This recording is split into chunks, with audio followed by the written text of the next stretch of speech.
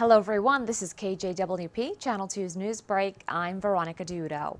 The Supreme Court announced today that they plan to review President Donald Trump's travel policy in October.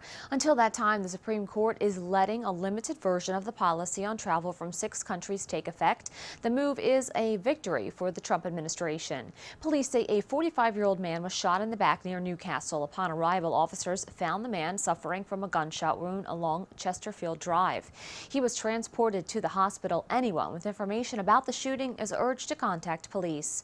Japanese airbag maker Takata Corporation says it had to file for bankruptcy protection in Tokyo and the United States to ensure it could continue supplying replacements for faulty airbag inflators linked to the deaths of at least 16 people. For more on these stories, visit DelawareOnline.com.